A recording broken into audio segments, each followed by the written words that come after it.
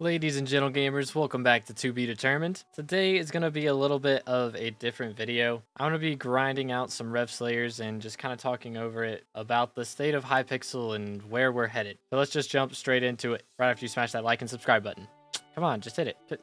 Come on, I'm not starting the video until... Alright, so we've had a few not good things recently, I would say. I mean, we've been waiting for the forging update for a very long time. I think everyone knows this. It's been delayed many times, and every time they tell us it's coming soon, they're like, wait, nope. We got something else to do. And I'd say Hypixel has a pretty consistent issue with this, which I think is not always their fault. They're very ambitious, which I seriously respect, and I'm not gonna just be bashing on Hypixel this whole video. I genuinely, they do such an amazing job. This game is insane. Like, to be built in Minecraft and not even be its own game, the amount of coding that they have to work around to make this work is just insane, and they consistently do it. It's just their time schedule is a bit of a downer. Now, of course, in the blog post at the end of last year, they said they're going to be doing more updates this year, which we've already seen a few more. We've gotten fan already this year, and super crafting that came out as well. But they said there was going to be less QOL stuff, so hopefully we get some more things besides super crafting. But y'all haven't seen the alpha. That's a major issue. We'll get to that later. Anyways,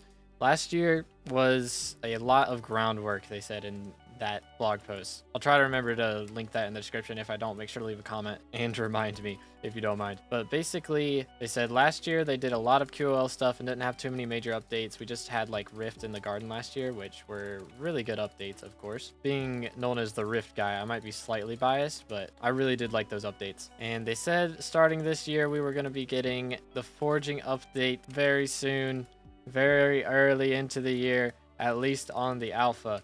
They did put a nice little hopefully there, so, you know, of course I suspected it's going to come out in August, but I hoped it would be out by March, and I'm recording this on March 4th, and it's not out yet. And now we're getting an update to the end, and they said we're getting an update to the Crimson Isle, which I am completely fine with some revamps or 2.0 updates, but we keep having this issue of timetable. I know it's been a long time. I can't remember the exact year it was at this point that they announced the forging update.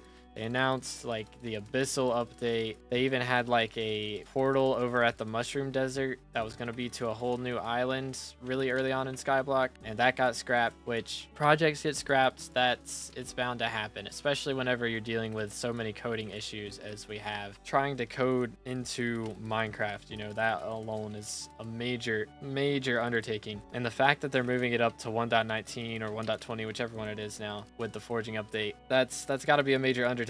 And I am completely understanding that it's gonna take a while. I think most of us are, but the big problem is they keep saying it's not gonna take a while, and then it does take a while. We just, I mean, Hytale. Can we talk about Hytale?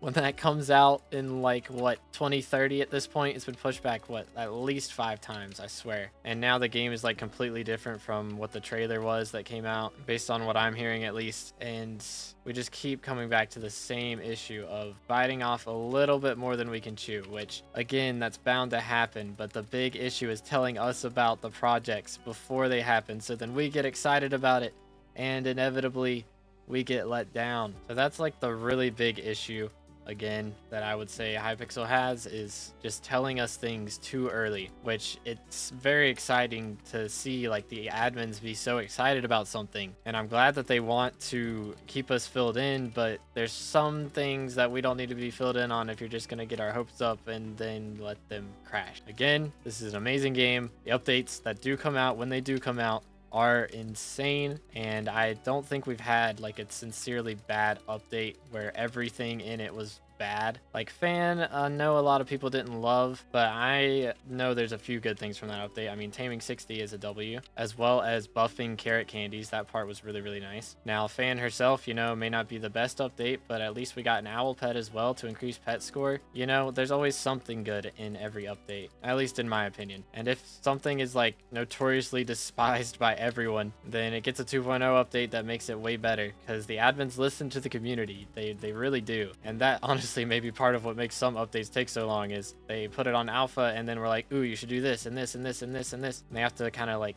sort through everything and decide what's actually good and which ones of us don't know what the heck we're talking about. Now, they did say that we're going to be getting a lot more updates this year, which again, we've had 2 so far, which if we average 1 a month, like one somewhat not major update but decent update a month, and then we get like a major update every 6 months, that'll be about the same that we had last year, I won't lie. But as long as most of it's not QOL, you know, I mean, QOL changes are nice, super crafting is very nice, but you know, we want that juicy content. Us YouTubers especially, we need something to record guides and videos on. Can't really do too much with super crafting, I'm not gonna lie. 1 update video and then that's pretty much it, which again is fine for every now and then, but sometimes we need something big like the rift, you know. And that brings us to our next point, which is Minikloon has left the Hypixel staff team, which is very, very sad. Honestly, most of my favorite updates in this game were made by Minikloon, at least in part. Slayers, the rift, I mean, the list goes on. I can't think of all of them right now, but those 2 are like my 2 favorite parts of this game, and Minikloon had a major hand in those if he didn't make them all by himself. So losing him it's a pretty big deal, at least for me personally, because I mean, somebody else is going to be taking on giving us level 10 slayers and tier 5 slayers for, you know, wolves and spiders and all that, which of course the Hypixel staff team is very capable. Minikloon was a very big part of that, but you know, the rest of the team, they can handle themselves. They're very good. Minikloon didn't build this server all by himself, that's for sure. And honestly, he deserves to be on some much bigger games, some more mainstream things, I believe. He's done an amazing job with the things that he's done on this server, and I can't wait to see what he's got planned for the future. So Minikloon, if you're watching, thank you, man. I personally appreciate everything that you've done, and I'm looking forward to whatever you've got planned next, brother. Now, we have to go over the end update that is currently on the alpha, which if you guys haven't seen, it's game breaking, I'm not gonna lie. I really like the concept, like sincerely, it is an amazing concept with like multiple dragon fights happening at once, a new dragon type and new dragon armor, a better aspect of the dragons. Like, I am down for all of that stuff, except the armor is like ridiculous. It's insane. I believe it's like better than Crimson or better than Goldor and Necron combined in dungeon, and it's better than Infernal Crimson outside of it. Now, I'm down for a better set in dungeons, don't get me wrong, but like for real, it's coming out of the end, that island that you get to within like 2 hours of gameplay. And I mean, I'm kind of sketchy on that part, to be honest, which of course it's not the best mage set in the game, but if you're running a Terminator or really anything besides LCM, honestly, it's probably better at LCM. I don't even know. It's ridiculous how powerful it is. It's the best magic find set in the game, the best effective health set, the best damage set. Like, it's ridiculous, man. It should not be the best at like all of these things at once. That was kind of the point of having all these different things to grind. Now, if they add this set in, there's like very little reason to do like Kudra at all. The only reason you would have to do Kudra is like Fatal Tempo and Inferno, and maybe the Kudra core. Those drops are like the only things that would be relevant, and I guess Aurora would still be relevant, but like, you get my point. All the people like myself who have spent insane amounts of money grinding up the stars and the attributes on these armor pieces, those of us who have spent like hundreds to even thousands of hours on a single grind, we're just outclassed by a set that is gotten from a strategy that was introduced to the game like literally 4 years ago. Like, again, I am down for a new dragon set. I am down for it to be the best at something. It just doesn't need to be better than 15-star Infernal Crimson, and honestly, it should not be better than Goldor and Necron combined either. Personally, I think the best route for them to take would be making it the best magic find setup in the game, which I have heard a lot of people complaining about it being better than, I believe, Clover Helmet. It's better than Clover Helmet if you've got enough dragon kills on it, which is kind of crazy as well. It probably could use a nerf for that, but I mean, if it's better than Clover Helmet, personally, I don't have a Clover Helmet, so my stake isn't really in that part of it, but I understand where they're coming from. They spent like literally 6 billion coins on this helmet just for it to be outclassed by a dragon set. That would probably take me off too. Now, I'm down for them to just like fully buff Clover Helmet by an insane amount. That would be pretty cool as well. If they buff Clover Helmet and nerf the dragon armor but leave the magic find the way it is, I think that would be a pretty good way to do it. But like if this set gets introduced the way that it is right now, then I don't know, man. It's a little ridiculous. Like the sword is fine. Again, the whole concept I vibe with. Just the big issue is how powerful the armor is. If the armor gets a nerf, and honestly I'd like to see how you spawn it get a nerf. It currently takes like what I think 64 summoning eyes to spawn a single dragon, which granted if you're actually placing, you're gonna buy 32 probably to do 4-4 with someone else, but like I would rather see it be a little bit more, I don't know, more like Arachne, you know, where they've got the fragments there and then you get a crystal and that places one crystal and that will account for all of the fragments. Like I'd rather see that, where an awakened eye, just maybe 1 or 2 of them you place and then that will summon the dragon or the dragons in this situation, because like that's a lot of money to spawn one, which if the armor gets nerfed like it should, then it shouldn't be that much. So that adds up to, like, with current rates, over 100 mil to spawn a single set, which is a little bit excessive, especially not to even be guaranteed, you know, the new dragon or anything. Now, if they were to guarantee that you get a dragon rush, and then with a dragon rush, there's a 10% chance that you spawn a primal, okay, I could get that. That would be a lot less money loss and honestly make dragon fights a lot more fun, even if it would probably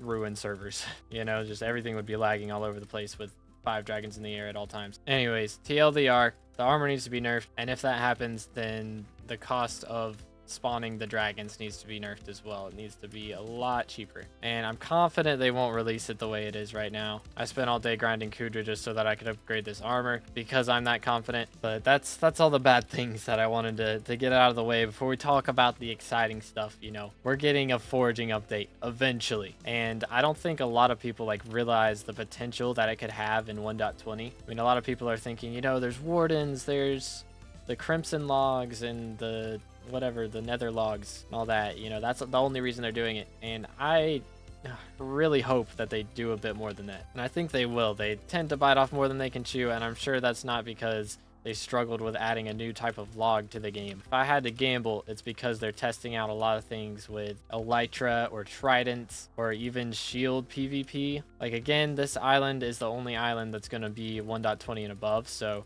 whatever is over there will not be on the other islands. So my guess is that they're going to try to have the items that you hold in your hand still be from 1.8.9. So like, imagine a stone sword, right, that you right click it and it sends a trident and breaks a tree or something, or breaks a row of trees, or maybe a hopper that you right click and it puts in a pair of elytra on your back, and then there's like an elytra race there or something, you know.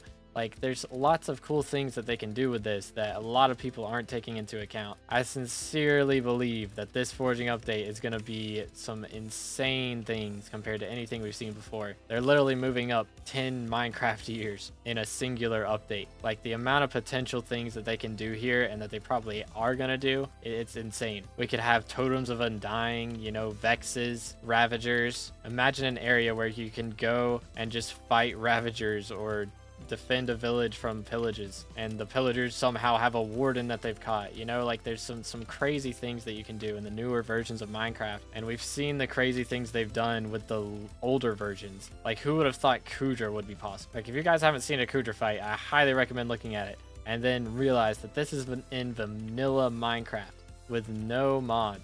They coded every single aspect of that. The animations, the health, like, the way everything moves and works, it's insane. And sure, it took them a long time to make, but wow, was it worth it. And with the amount of time that they've given to the foraging update, I really have my hopes set high, which again could turn out the wrong way, but I really don't think it will. They've spent, what, at least 2-3 years working on this update, and they've had to delay it for good reasons, I'm sure. Either because something turned out wrong, or something they wanted to do wasn't possible. When things do get delayed, it is for good reason. So I'm very, very hopeful for this. The one thing that I do not want to see in this update, though, if there is another harp, I don't know what I will do. It took me 3 hours to beat the last one. Like, if there's another one, we will have a problem. We may look back on this video in a year and see how horribly it aged, because they added Dojo 2.0 plus Harp 2.0 plus Dance Room 3.0 somehow. But I sincerely hope that there is no ping-based stuff in this update. Or if they do add it, one of the biggest QOLs that we could use is just like being able to pay past those things that are ping-based, because I know people that are on like 200 plus ping that it's like literally impossible for them to do the harp or dojo or the dance room. Like if there was a way that we could just pay to skip it, that would be completely fine with me. It'd have to be expensive, of course, but at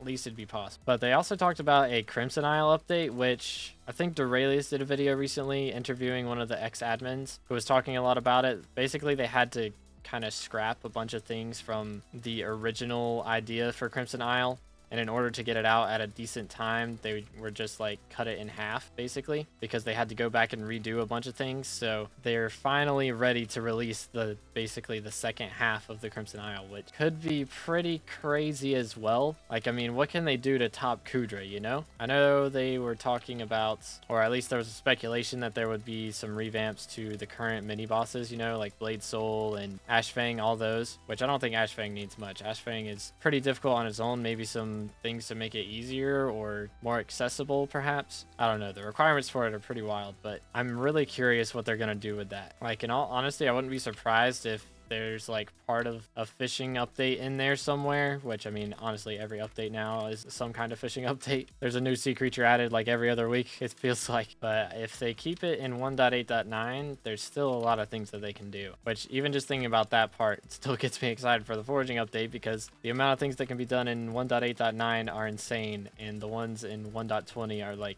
unfathomable. I'm sure there's plenty of things that I haven't even thought of. So if you guys have thought of something that I didn't mention, make sure to drop a comment. I read all the comments, so if y'all have good ideas, I might talk about them in the next video. Yeah, make sure to drop a like on this one as well, because if you're enjoying it and you've made it this far, then I'd like to do more if this goes well. But honestly, I wouldn't be surprised if we get like T5 blazes, or honestly even T5s of like every other Slayer in that update, because it is a combat focused island. It is the combat requirement island, the furthest one in the game. So if they add like a whole new section with like, I don't know, hellhounds as the T5 wolf spawners and some kind of like zombie that's on fire, like the potential things they could do just in Slayers alone in that update, it's pretty crazy. And then there's so much outside of that they could do as well. But I'm really curious about what the roadmap is after that. I know there's been talk about the Abyssal update, but I wouldn't doubt we see that in like later this year, or maybe not even this year. It could very well be a 2025 thing that happened, or honestly 2026, 2027 could be more realistic, who knows. But of all the things that I thought they would update, I really didn't expect an end revamp, so